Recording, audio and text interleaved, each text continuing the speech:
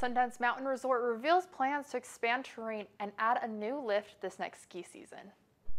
The new area features 15 acres of novice and intermediate terrain and 4 new runs accessed by a fixed grip quad lift. President and General Manager of Sundance, Chad Linebaugh, said that the new area features lots of sunshine, which would appeal to early morning skiers and families.